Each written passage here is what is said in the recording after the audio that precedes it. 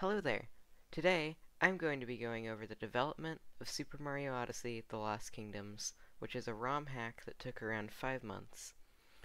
But before I get into anything about Lost Kingdoms, I should give some context to people who have never seen it before. Super Mario Odyssey: The Lost Kingdoms was not the first mod I ever made. The first mod I ever made was this, and it's hot garbage. It is no fun to play through, and it's just a compilation of random blocks. It's cool that I made something, but it's not actually any good. The second mod I made, however, used custom models, and it was arguably even worse than the first one. Just because it's new doesn't mean it was good. This was a port of Yoshi Star Galaxy, and the video speaks for itself. It looks terrible, it plays terrible, there's nothing to do, it's just not fun. Burn it with fire. However, those were really old, and by now I've gotten a lot better, and as you can probably tell by this footage of Cloudy Court Galaxy, which is the mod I did before Lost Kingdoms, I have gotten a lot better at Odyssey modding. So, definite improvement there. But yeah, that's just some context for the people who have never seen my content before, or Odyssey ROM hacking, or anything of the sort. Time to get into the actual development of Super Mario Odyssey: The Lost Kingdoms. The first thing I will be doing is playing through some beta builds of the game. This is version 0.5, which is around 3 months old. This is the first version I ever sent to anyone, and it's super unfinished. I'll put a comparison between the current version and the old version of the opening of the game, and you can just tell how ugly it was back then. Also, only around half of the kingdoms were done, and there was only 4 new sub-areas compared to the 15 of the final version. This version is just everything from the new version, but without some stuff and a whole lot uglier. If I compare blue canopies in this version to the newer version, you can see the difference between them. It's pretty kind of subtle, but the new version just looks so much better. In Seaside Kingdom, or Bowser's Magma Moat, I originally used lava bubbles, and didn't have that little water layer. And at first glance, it may actually seem like the older version of Seaside Kingdom was superior to the newer one. However, it very much wasn't, because the older version, it was impossible to beat the boss, and there was tons of areas you couldn't get to, and it was just kind of a mess. So, I'm glad I changed that. And just as another comparison, the newer version has same gushions, but still the lava, and you can go under the water with the pipes, which I didn't get footage of, but whatever.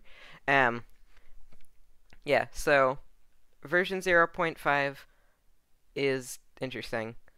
Ruined Kingdom, or White Castle, I believe it's called. This older version looked, oh boy, it hurts your eyes. And later, I actually made another new version, which was even worse than the current one. And then I finally got around and actually made the one I use right now, which I'm honestly not super happy with either, but it's a whole lot better than this eye death. So, that's something. Alright, on to Super Mario Odyssey: The Lost Kingdoms 0.6. This version is pretty similar to 0.5, but still a whole lot better. In Seaside Kingdom, or Bowser's Magma Moat, you can tell I went with almost the final design here, and it works a whole lot better. Over in Sand Kingdom, you can tell just how different it is from the final version, and this version was terrible. It was a pain to get around anywhere, it was full of glitches, there was tons of impossible moons, it was just, it was not fun. And I went with a much more subtle actual gameplay edit in the final version, just to make it even kind of fun. In Cascade Kingdom, it looked a lot different in this version than the final one. They both had the same magma feel, but the newer version has a dark, cloudy area, and you can't see super far, and this one is super bright and glowy. And there's probably a lot of you looking at this and saying, wait, you changed it from the cool-looking glowy one? That one looks so much better.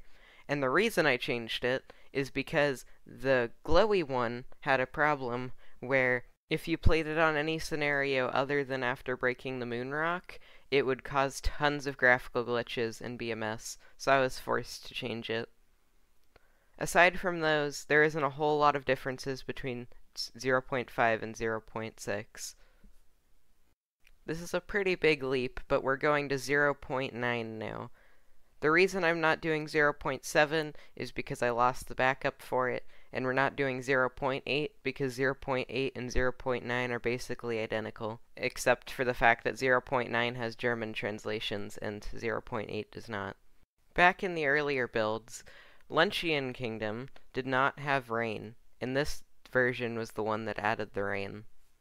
To be honest, the real only big difference was the amount of sub-areas. Between 0.6 and 0.9, there was 6 new sub-areas that got added. And there is more to talk about, but I don't want to leave you guys bored talking about the small little details between all the different versions. So now I'm going to jump into unused content. Starting off boring, we have one of the most basic unused objects. 6 different colored blocks connected to each other. This was just a test for texturing and didn't serve any other purpose. And this one is kind of interesting. This is a giant sphere of sky, I guess. This was a test for custom skyboxes, and I scrapped using this one even though it looks cool, because the texture doesn't line up on both sides, leaving this super ugly, like, I don't even know what to call it, but part where it doesn't loop over right, and it just looks super terrible, so I never used this. This one was supposed to be a form of the bullet bill object that runs on a rail, so that it can go in one straight path. But I cancelled this one so early I never even replaced the model, and it just uses something from Sweet Sweet Galaxy. Now this one is especially interesting. This is a few custom models for a sub-area I scrapped entirely. I got pretty far in it, but threw it out at the end. The reason I threw it out is because of an extreme amount of game crashes. 90% of the time when you ran through this level, your game would crash for seemingly no reason. So it was super annoying. This was a port from a Galaxy stage that was kind of a port of a Sunshine stage, and I am kind of sad I never finished this one because it would have been really fun. And here is one more scrap sub-area that is nowhere near as interesting as the other one.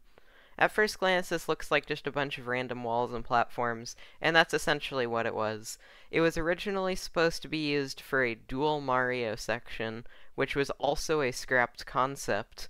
What happened was I duplicated the player object, so that what would happen is there'd be 2 Marios running around in the same level, and each side of this level would have different objects in it, and you'd have to navigate both through it without either of them dying. However, this concept was so glitchy, I had to scrap it.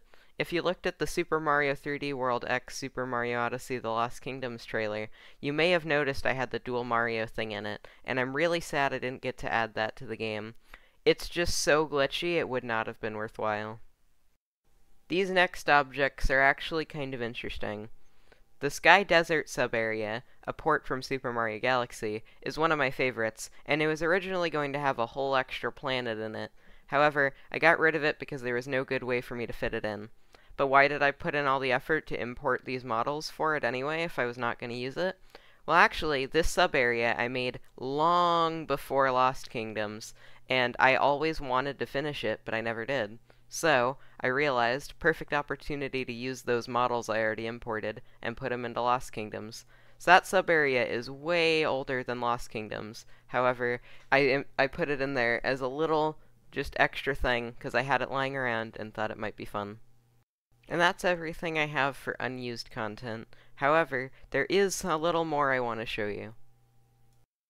A question a lot of you might have been thinking about is where did I get the idea for Lost Kingdoms from? Well, actually, the idea came from a small mini-project that I started as a joke and never planned on posting. I sat down one day and tried to think of a new mod idea, and thought, it might be kind of funny if I added lava to Seaside Kingdom, and so I did. I took that kingdom and added lava to it, and it was kind of terrible, but fun anyway. And then I decided, hey, there's a few other kingdoms I could do some weird little edits to, and put them all together as one mod. And eventually, I decided, hey, this concept is actually kind of fun, and I tried to put in more effort to make it a full thing. And I did that, and here is Lost Kingdoms.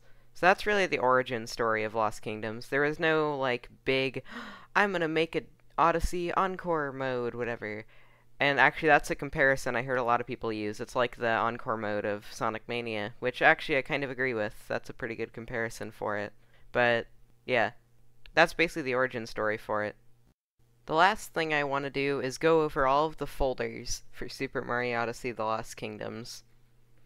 Layout data, the first one you'll find, contains different images. For example, the different colored background on the title screen, and all the times the logo gets replaced throughout the game. Localized data is where all of the text gets changed. Inside here you'll find layout message, stage message, and system message for both English and German. And if you extract those SCS files, you will find different text files. The next folder is movie data, which contains all of the previews for the cutscenes. The next folder is object data, which is a really weird one. This is where every single 3D model is stored, and because of that, this folder has 134 different items in it, making for a really large file size, and I'm sorry about that. Sound data is where all of the game's custom music is stored. If you go into sound data and then stream, you'll find a lot of BFSTM files, and every single one of these is a custom song import. And just to give you guys a perspective, making one of these files takes anywhere from like 30 minutes to an hour, and there's 60 of these. So it took a very long time to get all of these custom sound files imported. Stage data is basically where all of the stage layouts are kept. So all data for sub-areas and kingdom edits will be stored in here. That was about everything I had to say about Super Mario Odyssey The Lost Kingdoms. It was a lot of fun to make, and I'm really glad people have been enjoying it, and I'm really glad you bothered to sit through this video about how it was created.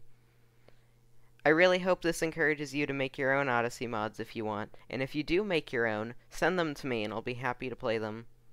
I already have my next mod for after Super Mario Odyssey The Lost Kingdoms planned out, so if you want to keep up to date with that, make sure to subscribe, and if you want to be extra dedicated, hit the notification bell. I'll give you a little hint about what it is. It's a remaster of a mod I talked about in the beginning of this video during the context section. So, look forward to that. And thank you for watching. Peace! And also thank you for 500 subscribers. I never expected to reach that. I also forgot to put this in the original recording, so I'm throwing this in on the end. Bye!